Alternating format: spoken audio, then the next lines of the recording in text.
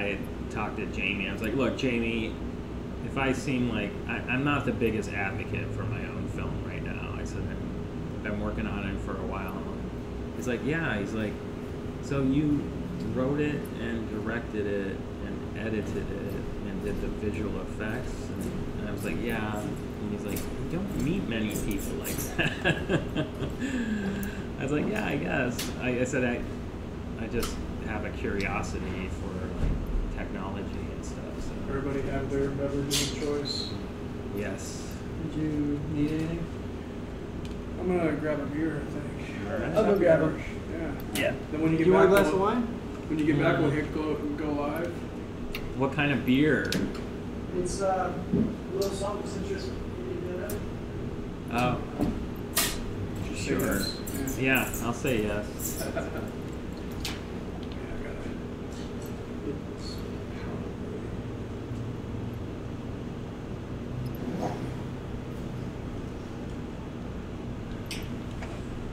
Oh man. Wait, are we live now?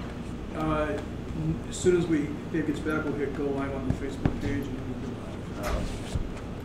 So have you been streaming to Facebook or to? Yeah, I've been doing it to Facebook just because it alerts the 46,000 followers I have. Oh yeah. Whereas like Twitch alerts the 2 followers I have. Right. I've been working on much lately, so I haven't had a chance to do much live streaming. Okay. Have you been continuing work on the book or? Yeah, well, Kickstarter and the back end of that, and trying to get a system set up for fulfillment. Okay. And I should be getting the funds from Kickstarter sometime late next week. Oh really? Okay. Yeah. Oh, does it take them a while to? Yeah, they have to process all the cards, and some cards don't go through, and then they give people some time to like put their shit together. And, Oh, okay. and they do all their on their end, and then they deposit the funds into your checking account, whatever account you set up. Yeah, I checked back on the page. It said I think 63,000. Yeah. Is that right? Yeah. That's amazing, dude. Yeah, it's crazy.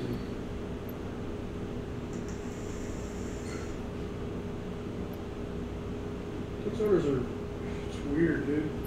I learned a lot about what I didn't know about direct marketing or direct advertising, Facebook ads and stuff. All right, you guys ready? We can hit record, we can hit it once you get up here. I'm gonna press go live. I'm gonna press it up here. Oh. When you do it on the screen share, it'll show it the same way.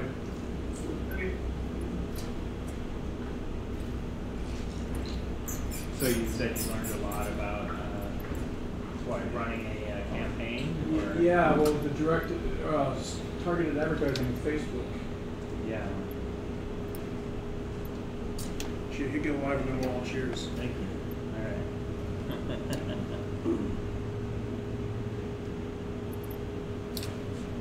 Citrus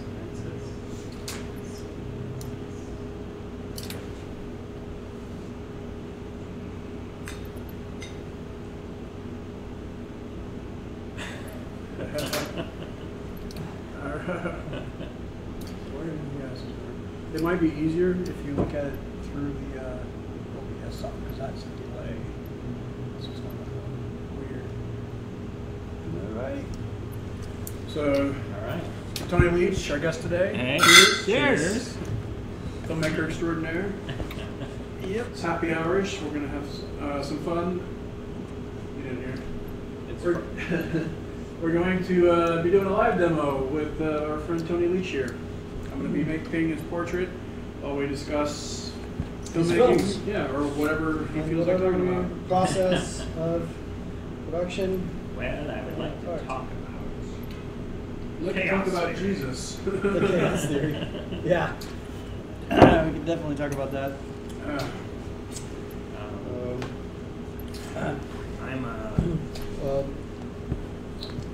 Yeah, one of the subjects would be our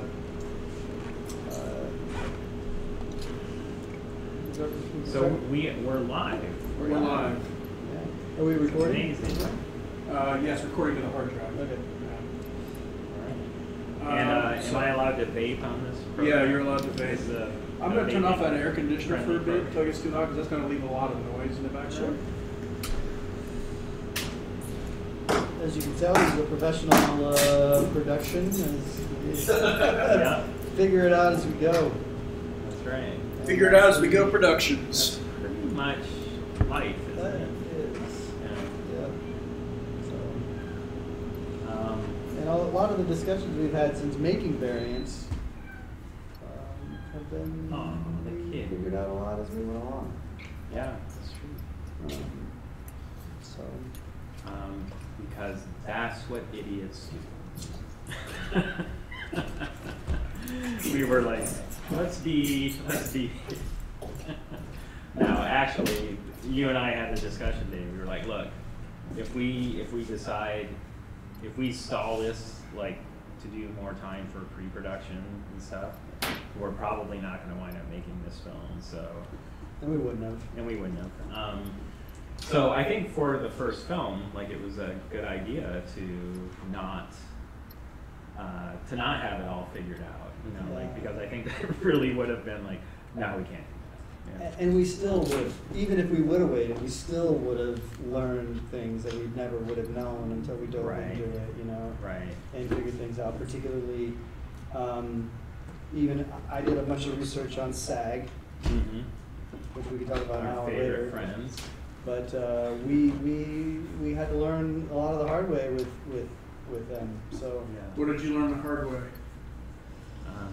well, So- cost number one, and number two that they're not set up to help independent film, and they're not set up to help their own actors. You know, the 98% of them that aren't going to be collecting on the pension plan, and also that they basically penalize you for doing SAG ultra low budget films, and they penalize you in a way that you have to put in a bond, and then they're going to tax I just you remembered, I have for some license-free pension, and then you have to put up so much up front that it ended up becoming a little over 10% of our whole budget, our Yeah. production. So, and that's not even paying anyone. That's just to do business with SAG, and they know that, and they don't care. They're just like going to stick their knee on your throat and say, well, you wanted to do this. And I don't think that that's the spirit of independent film, and I don't think that's the spirit of what any organization should do to when they have, you know, literally thousands of out of work union members. Like 98% of them are out of work. Well, I don't think any of that was in the brochure. No, it's not. So I know that was I don't think there's anything in there that I've said. I mean, maybe the 98%, maybe it's 97, maybe it's 96. I don't know, but I don't think there's anything in there that I said that was wrong. Right. You know? Well, I mean, you know, the thing is, like, that's, you know, definitely one of the hard, you know, sort of like more leaning toward the negative lessons, you know, that we learned. And, you know, but we did learn a lot of other positive things, too, about what not to do. That's true. Wait a second. Yes. Yeah. That Tony punches like a girl. Oh. Yeah, none of that's true. I mean, maybe I do. I don't know. I haven't punched anybody. The way that the girls are punching these days, maybe that's just a misogyny. That's true. Yeah. Actually, you know, that's interesting. That is an interesting thing that used to be like a thing we would say as kids. Yeah. Oh yeah. You know, you I throw had like coaches a, and teachers say that to me in front of all classes. and just obviously not cool. Yeah. Like when you think about Now it. when you think about it. It's just like it sounds so archaic and It does. and I felt archaic. unintelligent. Yeah. I'm gonna drag my knuckles when I leave here. Okay.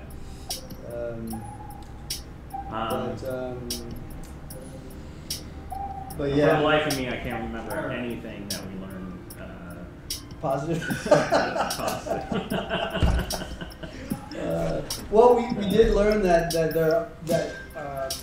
you know, there's a lot more pre-production, I think, time that we would want to give ourselves. For sure. Because For sure. there was things that we learned that we needed more pre-production time on, and other things that you don't really need that much time on. Right.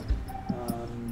And I think, you know, also because we were all wearing a lot of hats on the film, you know, the idea of like, okay, well maybe, you know, creating a budget or, you know, getting enough funding for a budget, since this was all, you know, this was all something that we funded ourselves, like getting enough funding for a budget so that we can have some key people in place that we didn't have this last time, which is, you know, you were producing, but then you were also the locations manager, you know, you were also pulling permits and doing all kinds of stuff. I was doing accounts managing and you're a hero, Jay. So yeah, I mean, I don't know that any of that is. Anytime I start talking about something that I feel like is maybe not all that interesting, like it's all like we're talking about like paperwork and stuff like that. I think of the scroll for episode 1 of Star Wars, and then he starts talking about the Trade Federation and like all the senators, and I was like.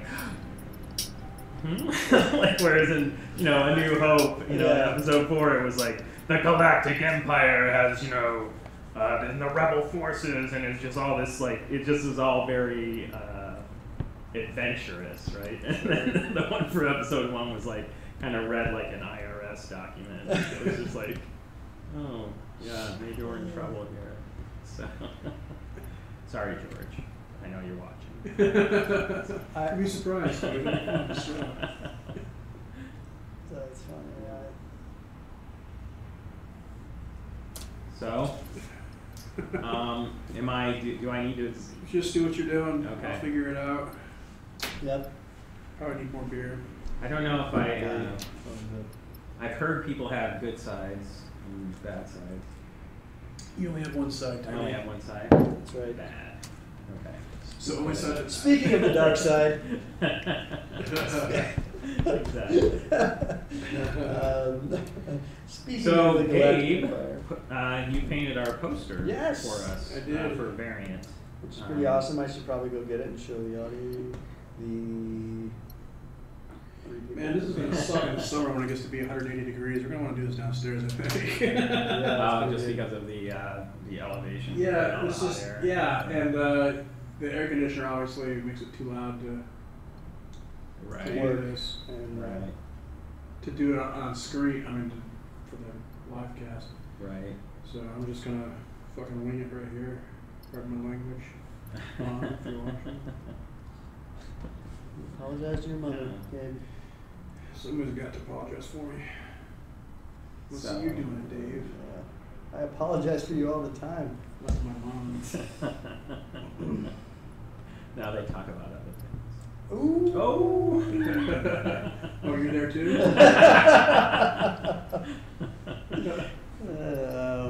Just remember, I'm picking the portrait here, Tony. You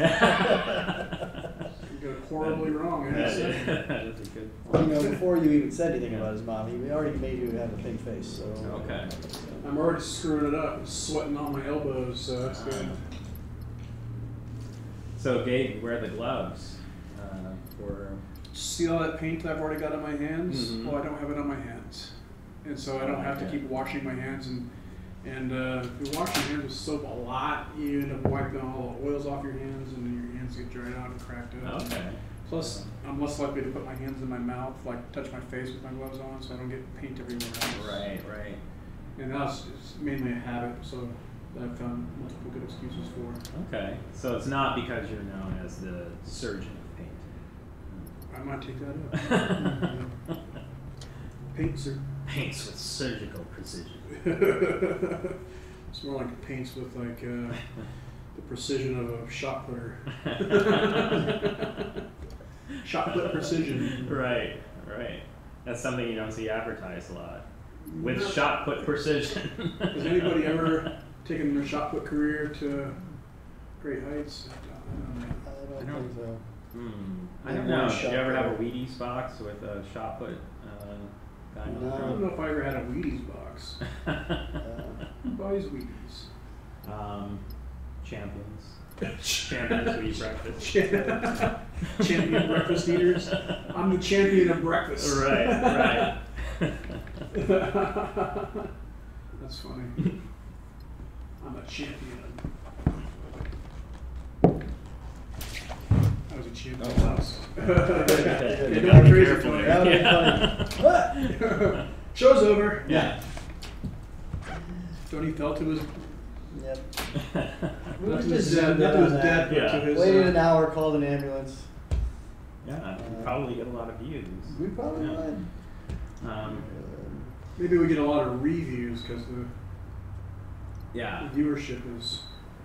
So tell me about the process of the combination between your ideas of what you wanted the poster to look like, and then what came out from your, how it all came together in your perspective.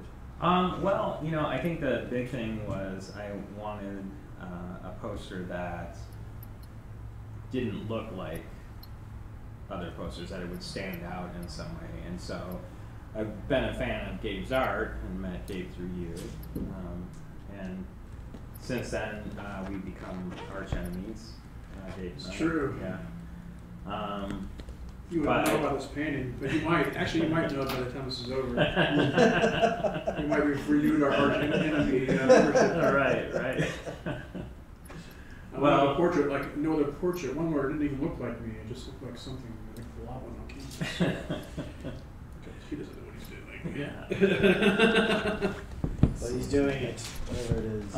Yeah, so and I had seen Gabe's art, which I always thought was just immediately striking. Like there's just something about Gabe's composition. Go on. And Go on. Yeah, but it's like it's very instantly recognizable. Like, oh, That's that good. must be that guy. Like, it must be the same guy that painted that. That painted this other one that I like, because it has a very unique style to it. And so I thought that having a poster painted by Gabe would be something that would have that effect on other people as well, like something that's just visually kind of striking the moment that you see it. And so and for that reason, I think it being a painting as well, hopefully it will stand out a little bit. Well, also there's art that you guys use in the film too, so Yeah. it ties into the film. It's not like just completely like Yeah, a that's random right. choice. Like, I like how you sing my praises, but Well, there was a discussion obviously between Yeah. the two of you, and then tense negotiations, I would call it. yeah, over how many beers? Over Chinese dinner. dinner. Yeah, it was like and a some, wonderful and some afternoon. beers, yeah. Yeah, so basically, I said to Gabe, hey, I'll help you, I'll make you a Kickstarter video, because Gabe was doing his Kickstarter. Yeah, I was getting ready to start that. For the books. And I was like, so let's do a trade. I'll help you out with the Kickstarter video, and you paint the poster for the variant. And he didn't say anything, he just took his beer and went, clink. I was like, So I nicely do. done. So I do. Nicely So done. I do. Yeah. So yeah, so I need to get hopefully, back. yeah, it'll be up in VOD stores and this summer. I mean, not hopefully. it will. But It will be. not hopefully, but the poster. Hopefully it'll stand out in the same way that you're hoping. Yeah. That it will, so. Yeah, we should get a... What the hell happened to this? Did you turn the music off, Dave? No, I didn't. I think we shut it off, or you shut it off earlier. I realize there's a microphone on this table, so I should probably try not to tap my foot the way that I've been tapping it. Oh yeah.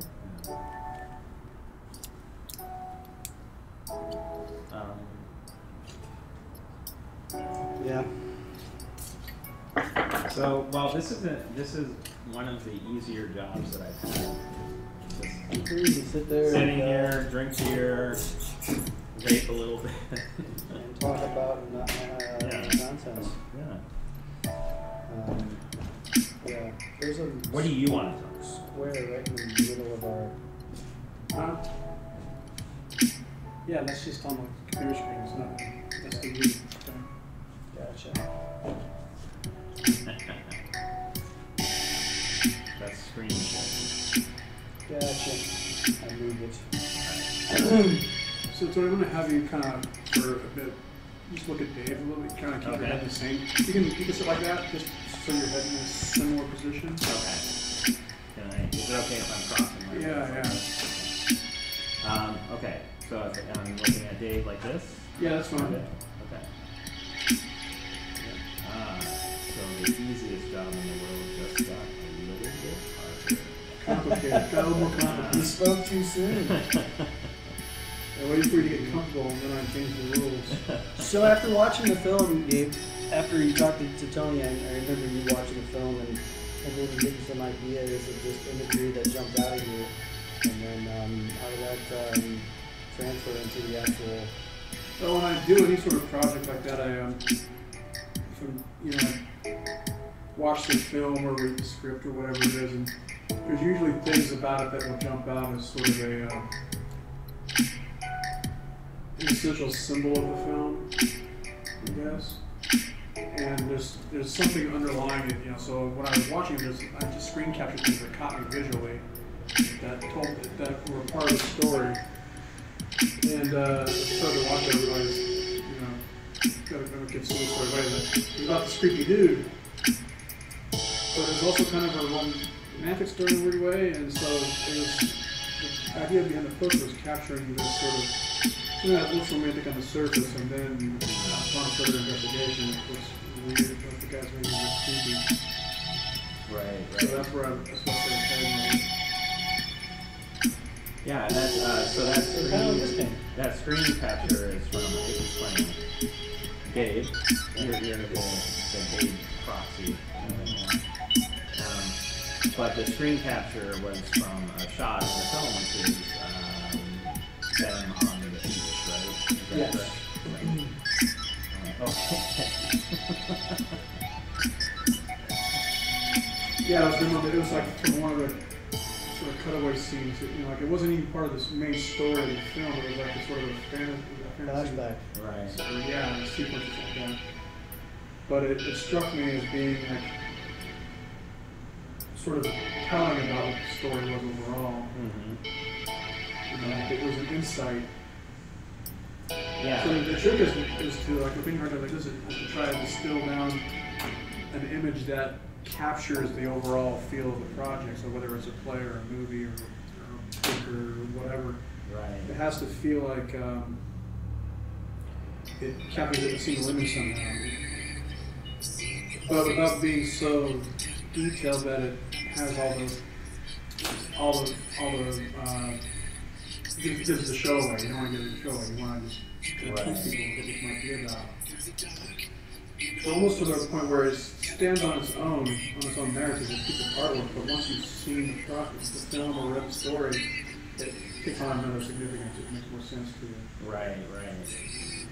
Yeah, that's a good way of that's a really good way of looking at it. That it's something that you would look at on its own, yeah, even without the context. But once you have the context, it's like it's that much more significant. Yeah.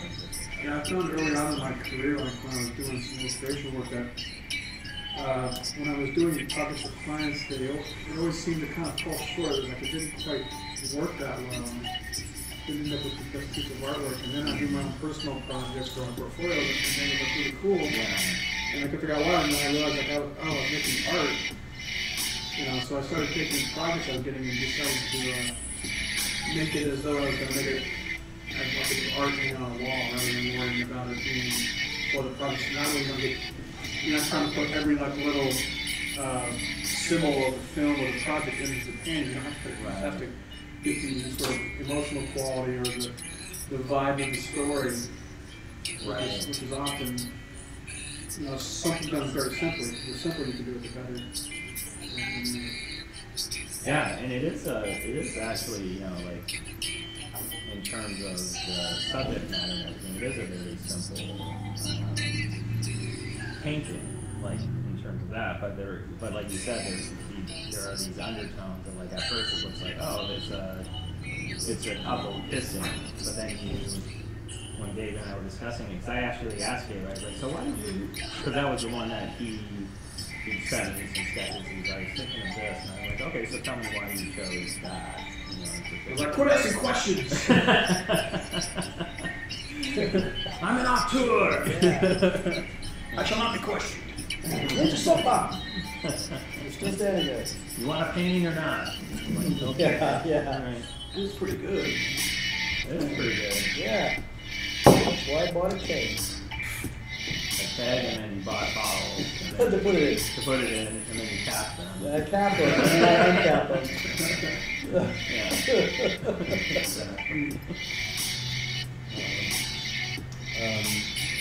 Yeah, it's the citrus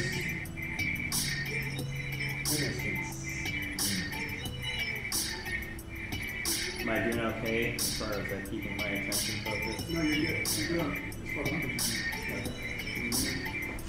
It's hard these days.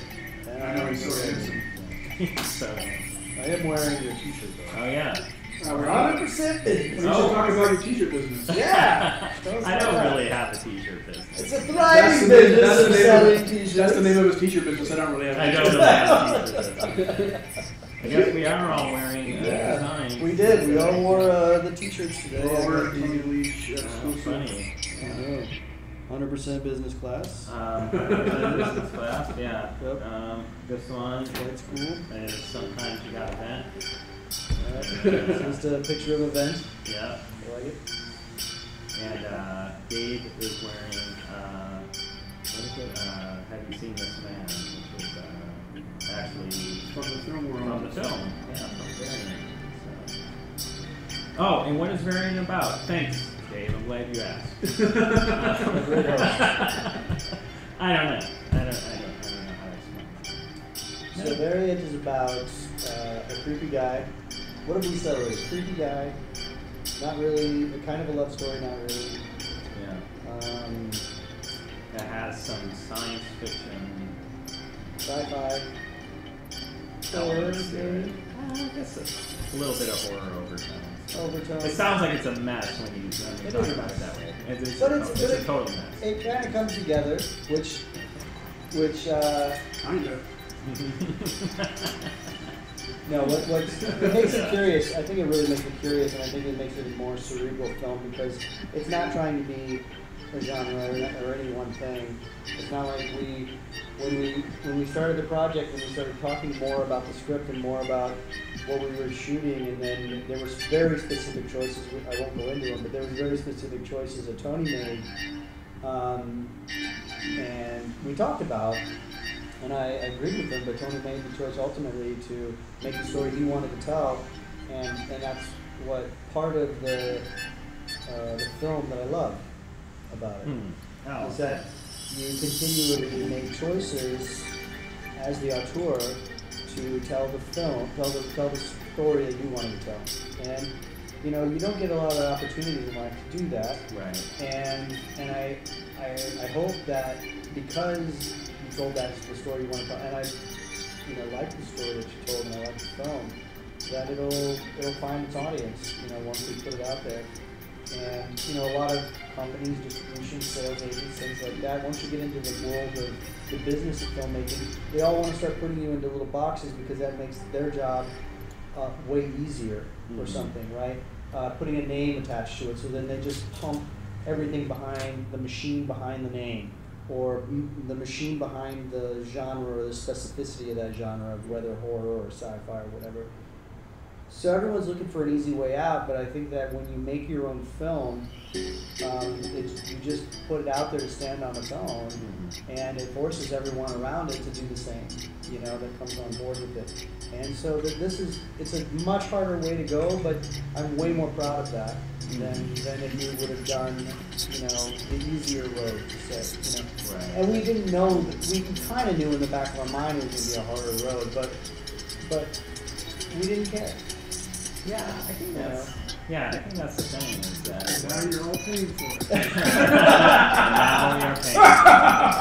It sounded good when I said all those things. Yeah.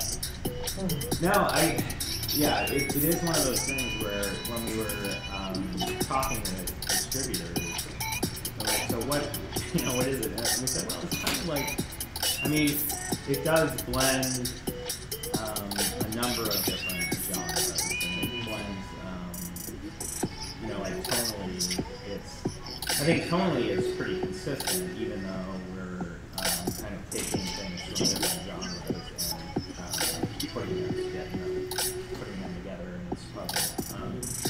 But yeah, it's definitely not. I think you and I were first talking, and I was like, well, let's set out to make a horror film because there's always a market for a well-made horror film. And horror is the one genre where you don't really need a name. In fact, a lot of horror films, at least in the past, you see more people popping up in them now that you recognize. But for a long time, it was like, it was generally where actors got their start. Kevin Bacon, Johnny Depp, like all these guys. I think, did, I think that Johnny Depp definitely was in, Friday the 13th or was that? Yeah, although... Was he in it? He might have been one of the ancillary characters when he was a kid. Yeah. I know he was 21 Jump Street or something. Yeah, but there were other things. Oh no, Johnny Depp was in Nightmare on Elm Street. Okay. And I think Kevin Bacon was in Friday the 13th. Don't quote me on that, Kevin Bacon.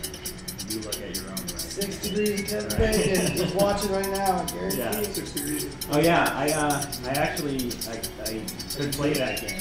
You got 2? No, you probably 2 or 1. That's a good question. Well, at the time I was in a movie with Mickey Rooney. Okay. So I haven't done it for a while, but it was Mickey Rooney. Back when you and Mickey were kids? Yeah, back when Mickey and I were kids. See the gray. But yeah, I was in this really, very low-budget film with Mickey Rooney, and then Mickey Rooney was in Eric the Viking with Tim Robbins. Okay. And then Tim Robbins was in JFK. Is that right? With Kevin Bacon? Kevin You know what? And I make films like I. Yeah. I can't remember. Is Mickey Rooney tiny? He was small, yeah. But he was really. I remember they were shooting his coverage, and this isn't saying much for me as an actor. But he's like, "Get out of the way, kid! I don't need you." And I was like, "Oh, okay." Like he didn't. And I could have sworn just watching him, he was talking to somebody across the table, but there's nobody there. It's just like brilliant. I mean, he was really good. He's also like a bit salty and stuff, too. But yeah, he was definitely like, you could see the years and years of doing that. Like I didn't necessarily even think it was. I didn't take it personally because I was like, oh, this is what he does now. Like He's just a jerk. Well, if you think about being on set for years and years and years, and there's not a lot of fun on set. There's the craft of what you're doing. I can see, there's the artistry. The directors doing it all the time, but the actors, they're on and then they're off. And then there's a lot of waiting around, and a lot of sitting around, and a lot of boredom, and a lot of... So I can imagine if you've just been doing that for years and years and years. It's got to wear on you. Yeah, for sure. So I think that I'd be salty if I was an actor and I was old and I'd been on somebody's set. I mean, he wasn't by any means unpleasant. Like, he was actually pretty, like, jovial and engaging. But, He said some off-color things here and there. Was he just a no-nonsense kind of guy? Well, that's what happened. Or was he all nonsense? He was. No, he wasn't all nonsense. He was, I think. Moderate nonsense? Yeah, about 56% nonsense. Moderate nonsense? Yeah. No, he was actually really, he was very professional and, like I said, just kind of, I don't know. It was interesting to, especially because I grew up and my grandmother was a huge film buff, so I grew up watching a lot of classic films, and so I actually did a lot of films with Mr. Green. Yeah, so what got you into the music is drawing out of sound. So,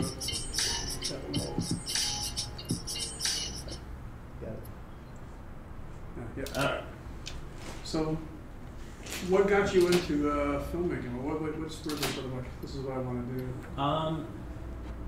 Well, I think for a lot of people my age, It's like 37? yeah, 30. No, I'm going to be 51. 51. Really? Yeah. I would have guessed 40s maybe. Yeah, 51. Crazy. So how does it feel to be old? It feels, you know, I don't know how it feels to be old. I haven't read the AARP. So I'll get back to you. You have been getting the mail. I'll get back to Yeah. you one second. In a second. But yeah. He's gonna storm off the set. No, he's a young I'll storm off the set with my cane. But yeah, what got me into filmmaking, honestly, I went to, so I'm old enough to have seen Star Wars in the theater when it came out in 1977. And so it was actually the shot of overhead of, we're getting, just to make sure. oh yeah, it's good. So it was a shot of the Star Destroyer, you know, coming overhead, you know, and it just kept rolling by, and I was like, wow.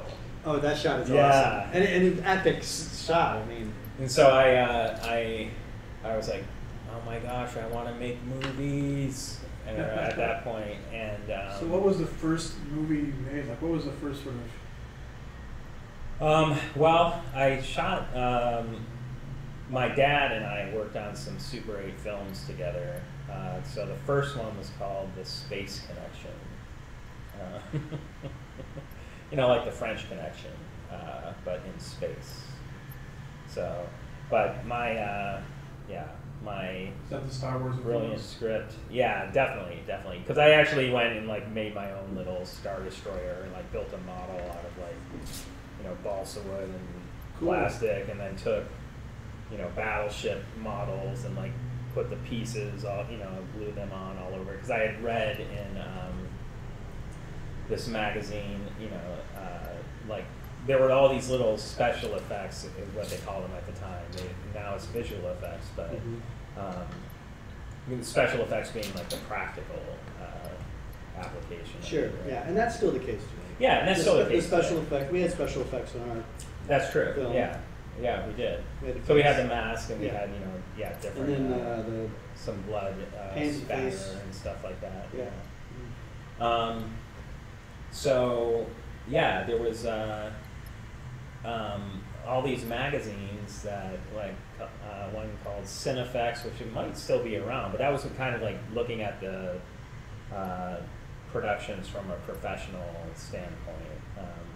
You know, all the green screen work, or at the time it was blue screen work. And, and there was this other one that was made for like amateur filmmakers called Cinemagic. And I don't remember where I was reading about how they built the models for Star Wars and what they did, like cannibalize all these different, you know, models from airplanes, you know, airplane models and like battleship models and stuff like that to deck out like the Star Destroyer and the X-Wing and all that stuff. So, but yeah, that kind of like that fascination just kept going, and I think, you know, watching the films that, especially that like Spielberg was making, really just solidified that I wanted to make movies. You know, just a kid growing up in Wolverine Lake, Michigan, dreaming about Sure. going to Bruce Hollywood. Springsteen song or something. Yeah. Or John Or at least John Mellencamp. Yeah, right. John Cougar. John Cougar Mellencamp. John Wolverine. Oh yeah. Wolverine River. I realized like years ago that there's John Mellencamp always said, "Oh yeah," in his songs, and then James Taylor always said, "No, no." No, no, no. And then, yeah. So I don't know if that's a difference in worldview or not. Maybe. But, What did Springsteen always say? Yeah, I'm the boss. I guess so. Nobody knows. Not even Bruce. So then from, I know you went to school, and then we'll skip forward to, you made a film that got some recognition at Sundance, right? Oh, I didn't make it. Or you mean you were part of it? Yeah, so I was the assistant director on that, but it was a group of friends that we had been together, like working on production stuff for a while, and they had a company called Blue Yonder Films, so we'd always, you know, so we did a lot of client work. You know, they would bring me on, you know, to work with them, and if I had something that I was doing, you know, bring them on. And then, so Todd Edwards wrote and directed Chillicothe, which is a Native American word for a gathering place. It's also a place in Ohio. Yes, actually, that's what. So Todd grew up in Ohio, and so I knew it. Yeah, so he Ohio created. is like no way to get away from it. Once you've been there, it follows you for the rest of your life. That's right. Ohio! You are an honorary Buckeye, whether you want to be or not. I lived in Columbus, Right. Ohio for 4 years when I went to art. That's where I went to art school. Oh, you did? You went to Followed you OSU? forever? No, I went to Columbus College of Art Design. Oh, okay. And then I went to OSU to sneak into frat parties even though I didn't drink. And my friends did, and then we would go there and ask if John was there, and then we would get free beer. Is John here? Because there's bound to be a John. There's John, yeah. We did that one time, and we got the first 3 names wrong. The 4th name. Was the Is fourth John name? here? Doug. Doug? Mom? Mike. Was Mike! the fourth name Wonderfunkel? Yeah. And then I just used the name Wonderfunkel after that, and it gets you into everything. They're my things. Nobody wants to admit there isn't a Wonderfunkel, that's Yeah. why. Right. That is true. It sounds like a Chevy Chase kind of thing. The cat's out of the bag now. I mean, that's a secret. Mr. That was a secret thing. Wonderfunkel. Don't worry, Do you nobody give the wants name it. Wonderfunkel at restaurants? Speakeasy. Strip clubs and speakeasies is where it's We went to a speakeasy in Wonderfunkel. Denver, and I called them up, and they were all full, and I said, "Well, if you get an opening for Wonderfunkel." They laughed, and then I played it off, and I said it like 9 more times before I hung up, and then I got a phone call like an hour later saying, "We have a spot open for you, Mr. Wonderfunkel." And I cried. Of course you do. Of course you do. That's And then we fantastic. showed up, and then it seemed like all the staff was waiting to see what Mr. Wonderfunkel looked like. And Yeah. you were not disappointed. They weren't. Well, did you come in wearing a top hat? Who knows? Okay. You don't remember. Yeah, we only remember the Wonderfunkel part. And going part. Yeah, and It was a had nothing to basement. do with the drinking. It was in the basement of a hotel. Okay. It was the basement of our hotel. Yeah, the hotel we were staying at. Oh, really? Staying here again. So we're going to Denver again on 4th of July weekend. Oh, nice. Hopefully he puts us in the same hotel. That'd be Come awesome. along. Because It's a great time. I'm gonna. 4th of July weekend. I told myself. So I've been out in this. I said so. In the Montrose. Allow myself to introduce Myself. But I've been out in the Montrose area for about 3 years now, and there's this hike that I do, Mhm. And we've been talking. I talked about going. I was like, can I just have a follow through? Yeah. It's actually, well, I got sick, so I haven't done it for about a week now. So I'm sure there's going to be some huffing and puffing when we get back on the trail. But try to do it every day. And if you get up to the top of the mountain there, it's supposedly a great place to watch the fireworks because you see the fireworks all around the city. So like a 360 panorama of fireworks. It's kind of like my aunt and uncle. It's Oh, not really? a 360, but they're on a hill in Fullerton that looks over basically all of Orange County. Okay. And it's 180 view. Okay. And you also look out towards the islands and everything. So Dave, that's 180 less than this is. No, that sounds. But then you have Disney going off right off. Yeah, right there too. right. So you have some, and then the coup de grace for that is that the Fullerton City blasts their fireworks from the high school, which is right in front of the hill, and it launches in front of right where you're sitting. Wow. So the fireworks actually go off right above you, and it's spectacular. Wow. It really is. That's really cool. And We have some comments on it, guys. Let's see what Oh, we got a lot of complaints. a lot of complaints? Okay. we got. Please, get better guests. Yeah. So we got the music fixed. Jake, come back. I hope you're still watching. Man, there's just no way to get around that. Either it's deadpan quiet, or it's like Is it's it too loud, or it's copyright violation. does it have to do with the way, like the levels that it's mixing? It has to do with I have one microphone and it picks up that sound over everything. Oh. You know, if yeah, we were yeah. all like separately mic'd and I was playing the music, but this isn't a high dollar production. This is my production. Oh. I was told something different. Well, Where's my per diem? it's just outside that door. Outside the door. Go find it. You Yeah. won't miss it. There's a guy that needs some furniture moved. Yeah. He will convince you. And you come back and knock, we're like, we're not here! And you're like, but it's Wonderfunkel. We're like, oh, Wonderfunkel! Oh, Wonderfunkel. Damn it, Got me again! I knew it. Help our own show.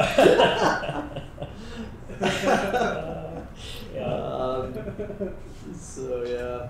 And then you did, from Ohio movie.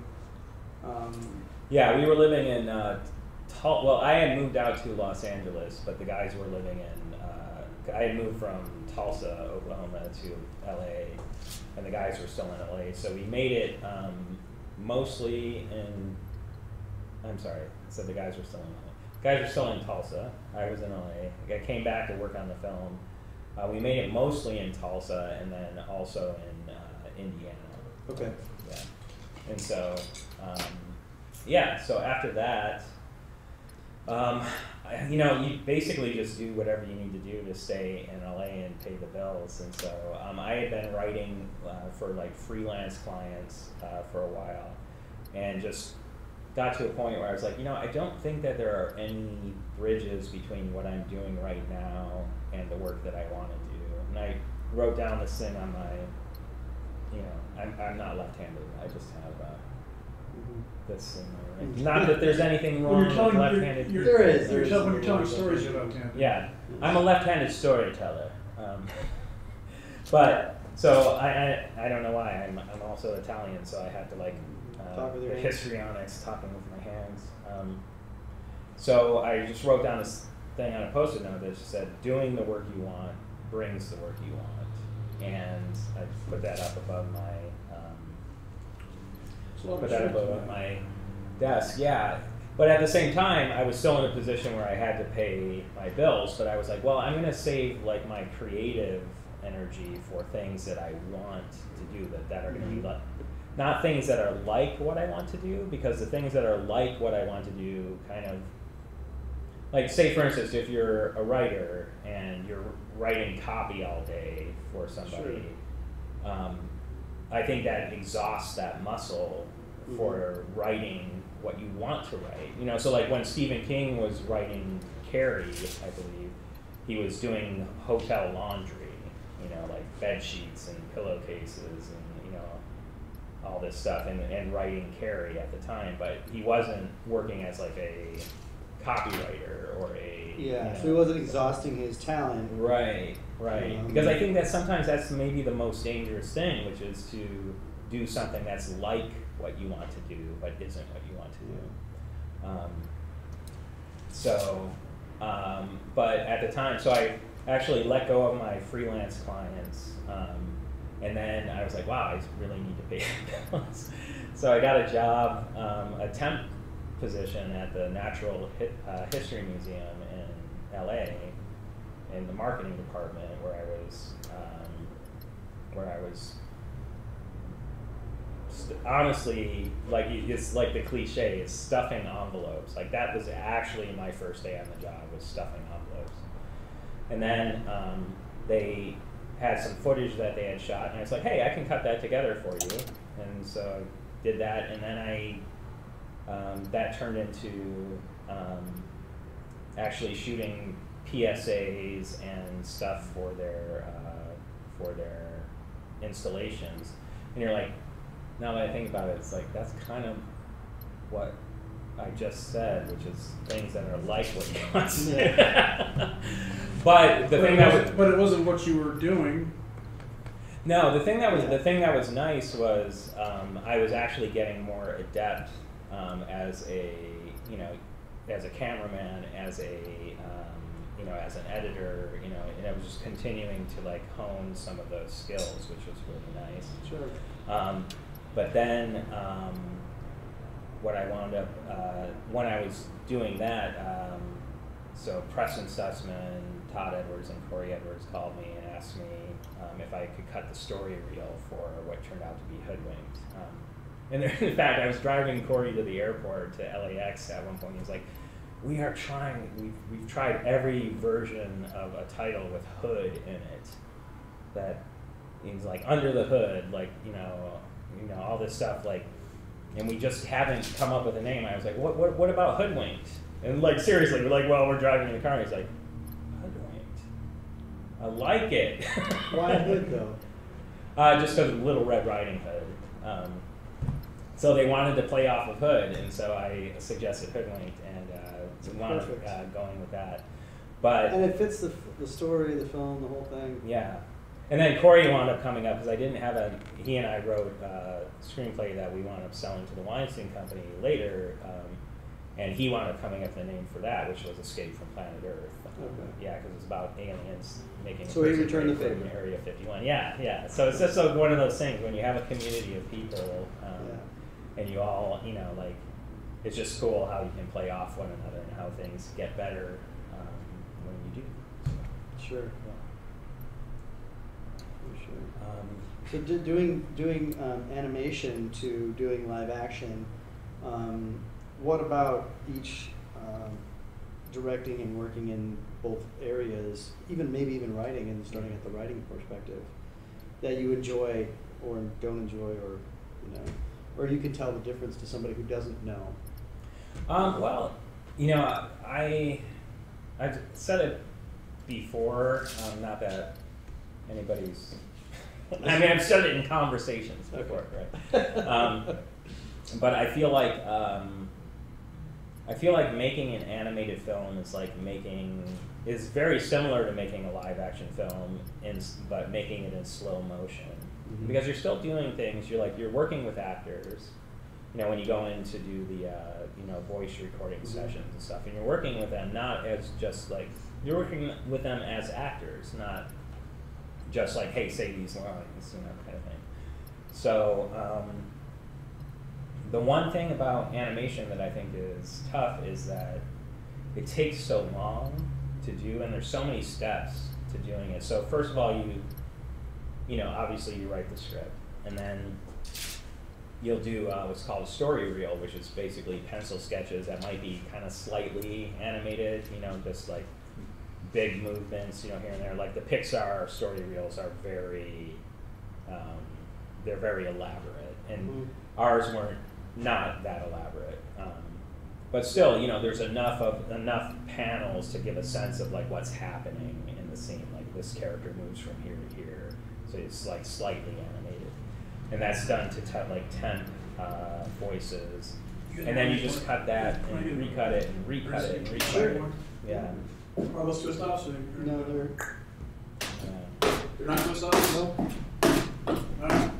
But yeah, you just keep cutting it and recutting it and recutting it until you get it honed to where you want it to be, and then you do the and then you start into the animation process, which is, well, actually, then you do the voice record with the actors, then you put all of that into the story reel. So, and the big reason for doing all of that is because you don't want to be animating big chunks of the film that you're going to then take out later, because once you get to animation, it's really expensive, to do that. Absolutely. So you want that sound. You want to have that visual.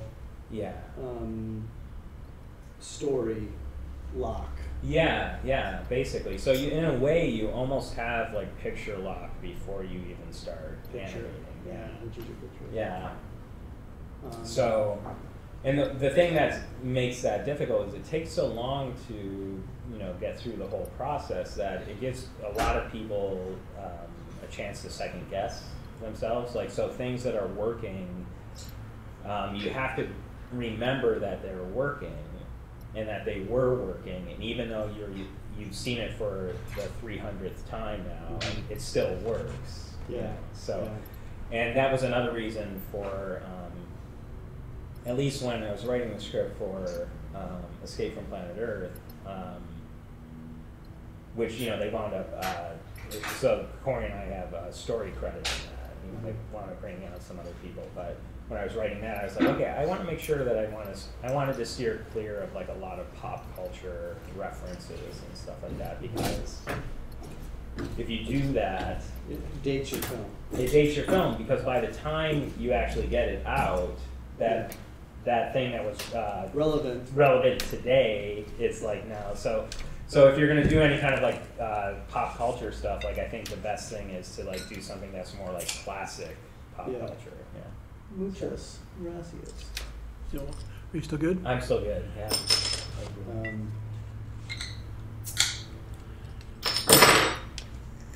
Well, I mean, I totally think that that's something that I would agree with, and South Park can do it because they turn it around so quick, and their animation is so rudimentary, so to speak, that's something they turn around in a week or whatever, 2 weeks. Well, and they've got that pipeline set up down. Yeah, it's been a long time. But when you're doing, a theatrical.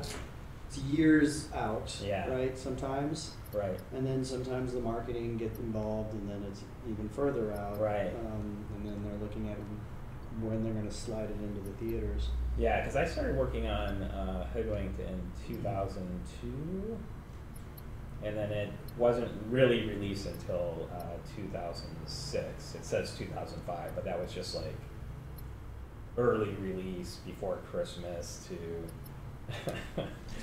qualify for the Oscars, like as if that was going to happen. Like, I mean, I'm proud of the film.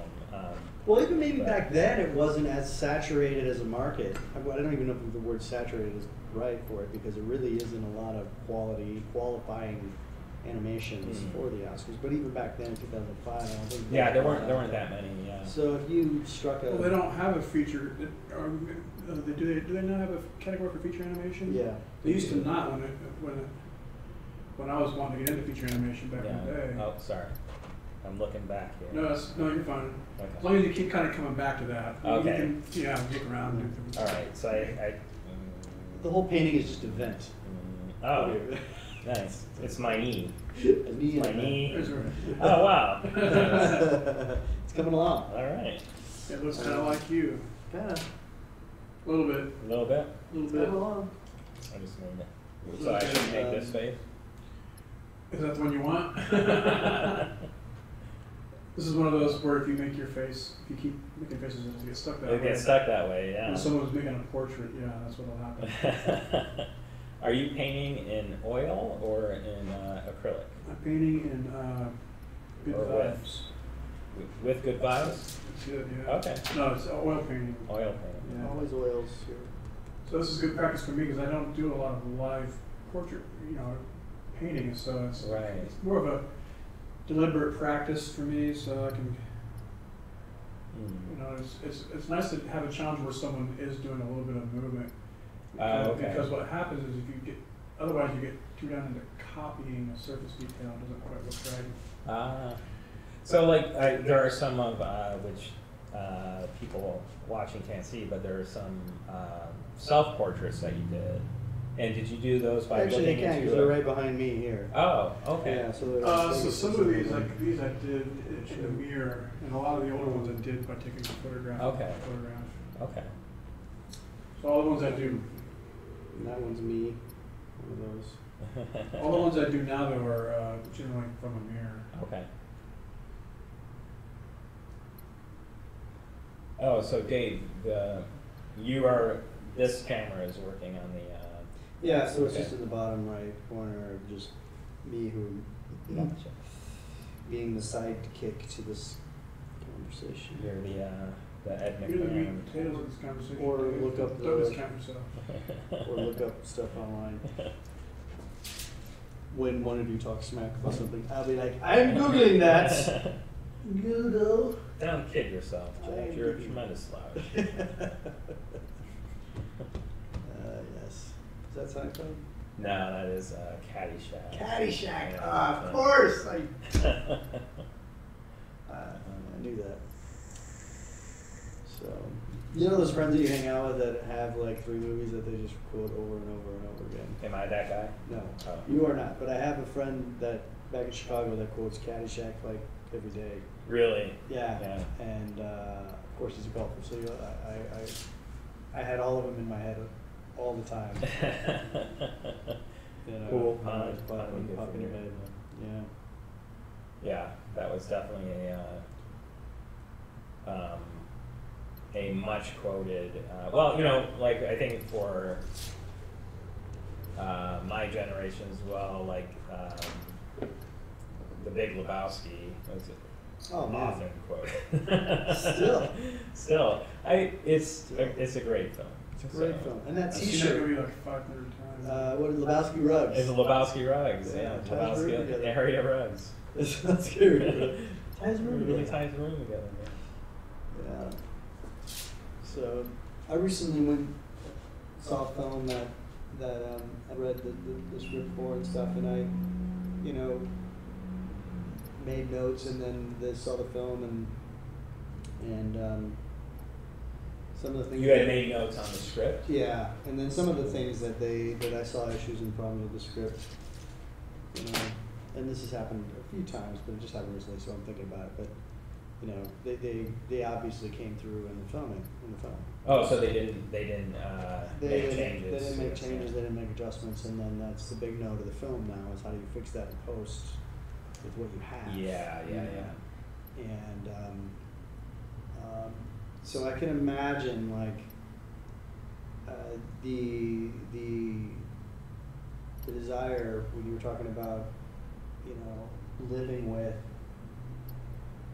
in animations what you've done, and you gotta like just keep going. That worked. Yeah, right. And going through that has got to be torture in a way, because in a way it kind of takes away some of the creative process, because maybe you did find something better. Oh well, we did change some things. Yeah. There were definitely things that we changed, and we actually moved big chunks of the story around. So it was scripted in a certain way. So I want to, and that's really where my co-writing credit came on Hoodwinked, is when we started doing that kind of stuff and moving things around and creating new scenes, to kind of tie things together and stuff like that. But yeah, that's kind of, it's one of those things where it's the old adage that, a film is written 3 times, which is, once when the writer commits the words to paper, second is when the actors and director committed to film, and the third is when the editor builds the picture and constructs the picture. And so, yeah, we definitely saw that in kind of a microcosm on Hoodwinked. And the good thing is, and I would actually love to be able to do, no matter if it's, whether it's a live action film or an animated film, I would really love to be able to make a story reel for the film. If I had that kind of pre-production time and I had that kind of budget, because I think that it illuminates things that you just don't see otherwise, that you just can't see on paper. Because there's certain things in with Variant, because I wrote the script fairly quickly, but did a lot of rewriting on it too within that time period, based on notes from you, from Josh Green, from Drew, from Mark Mullenkamp, all of our circle of friends. Yeah. And so, made changes, and it looked to me really good on paper. And there are things now that I look at and I go, oh, I would definitely change that. But not being a big studio production, we can't necessarily go in and reshoot, that stuff.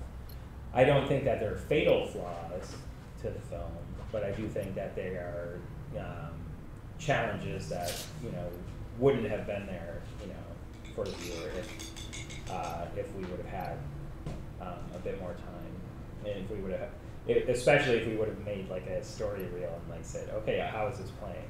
Here, does this feel slow in the beginning? So on the page, it didn't necessarily feel slow to me, but then when we committed it to film, or to, in this case, digital, it was oh, okay, I feel there's some pacing issues here now. And I think we've done a lot of things to rectify that, in the cuts, that have been done since the rough cut. But there's, it's one of those things that I'm basically talking everybody out of going to see Variant. That's what I'm trying to do. I'm good at it. It's a great, great independent film that you see, I think, so much. I recommend eating a wheat chocolate before you see it too. I've heard that I've made a film that might be that stoners might find interesting. Although stoners are hard to please. They are hard to please, for some reason. Yeah. They're the harshest critics when they sober up.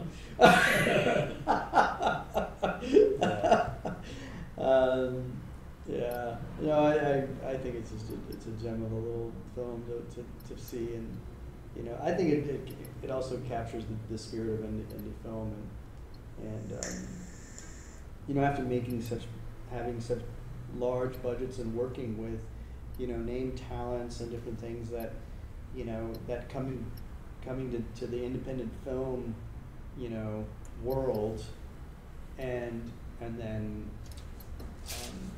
bringing just the craft, right, of what you can do. So, was there any part of that in the back of your mind, because you've never said once, I never heard you complain once about it or say anything about it, and I never asked you this question before, so it'd be interesting to me now to know, was there at any time where you were I just want to, I wish I were back in studio. Studio. Make that call. Yeah. Bring me a PA. Let me punch him in the face, and then have that person pull me around in a rickshaw around the studio while I scream at everyone. Does that happen? Yeah. Well, no. Rickshaw. I know. I'm on a rickshaw kick right now. Honestly, I think that really the only place that it came down to it was on the once we got to the sound side of things, because we had a buddy of ours named Mark Kiefer, who's now a picture editor. He's actually working on an animated film for Alcon right now. Okay.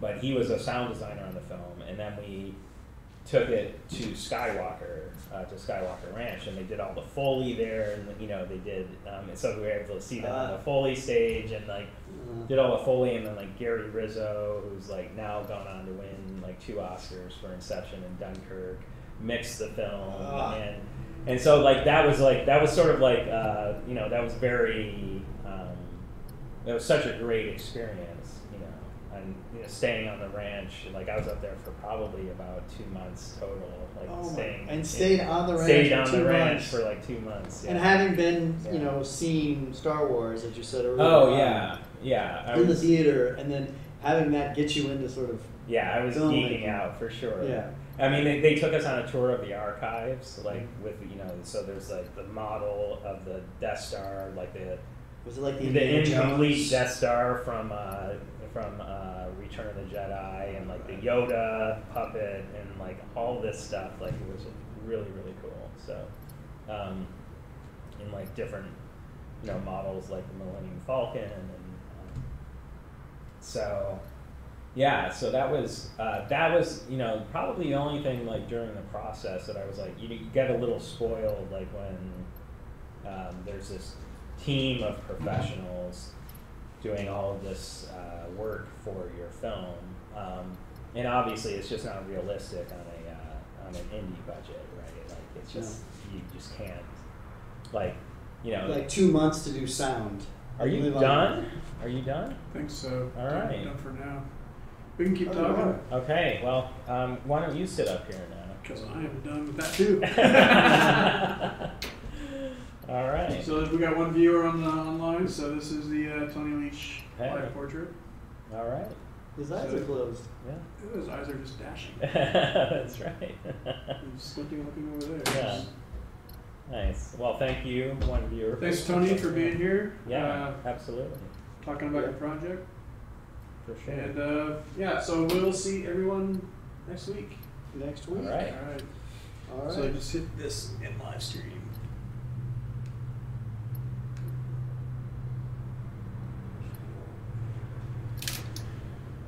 Yeah, that was cool. Cool. So let me bring up that OBS software again too. So, is it available on Facebook to watch? Like, if people want to watch it Yeah, after it's done? it'll process and then